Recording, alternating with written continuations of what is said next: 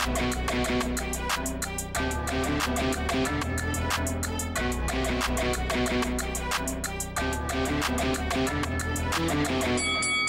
guys, welcome to Boxing Squared for boxing news and views from around the internet. And another heavyweight news and notes mashup video today, starting with Undisputed, and we'll make this a quick one. So a potential fight between Tyson Fury and Oleksandr Usyk for all the marbles.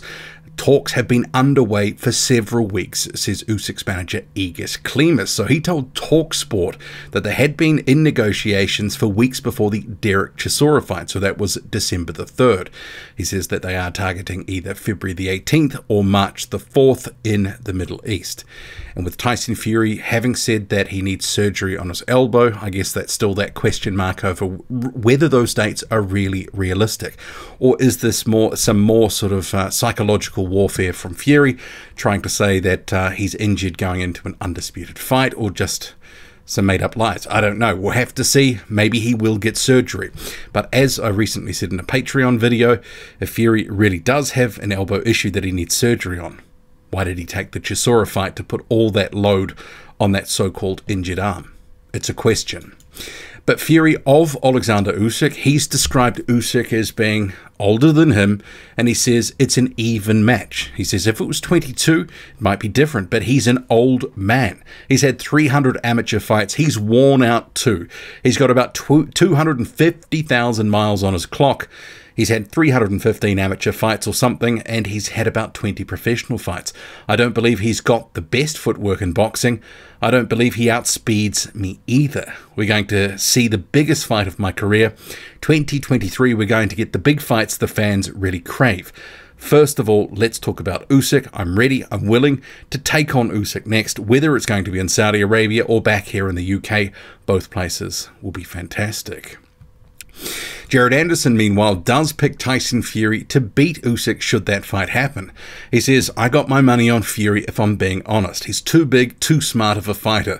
With the advantages as far as height, size and weight, it's just too much. Do I think Usyk will put up a great fight? Yeah, I think it will be a great fight up until the 7th or 8th round. Then just Tyson using his size and weight and everything against him, I think it's going to kind of derail the fight. Rydell Booker has rolled back the clock and taken the O of prospect Norman Neely. He'd actually gone into this fight, Booker, out on 2 days' notice. And so he says here, these ninjas better stop calling me at the last minute, thinking this is a joke. I had to take that 0 Norman Neely. And actually, what we'll do here, this is from Rydell Booker's Instagram. This is from ringside of the fight. Check it out.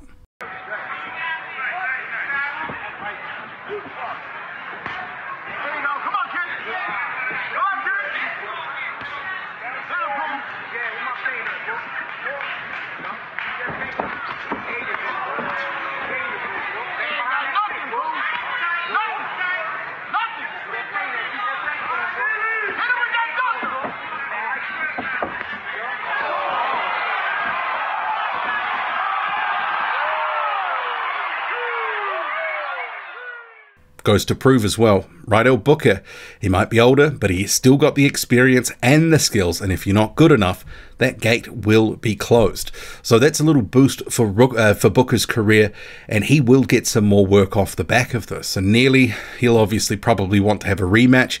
He's going to need to rebuild. He had a little bit of sort of buzz with his career in the last sort of year or so, but that's taken a major dent here.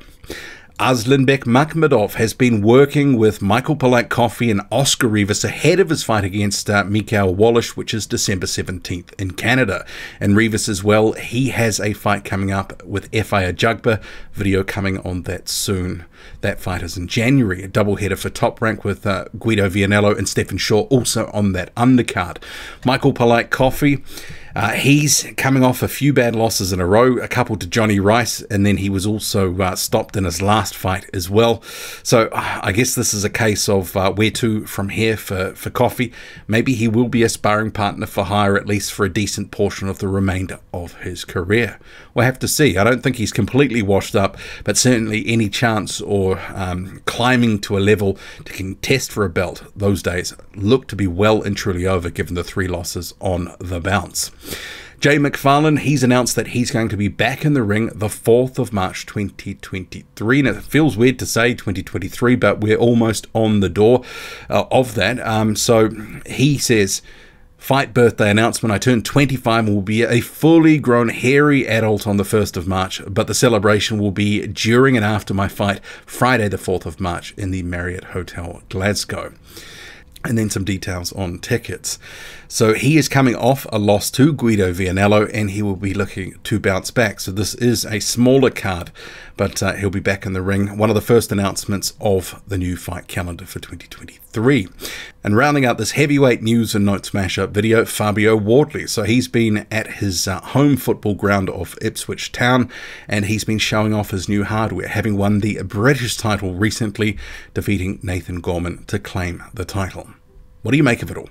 Drop a comment, loud and often, hit like, hit subscribe, follow me on Twitter, boxing_squared. I'm out.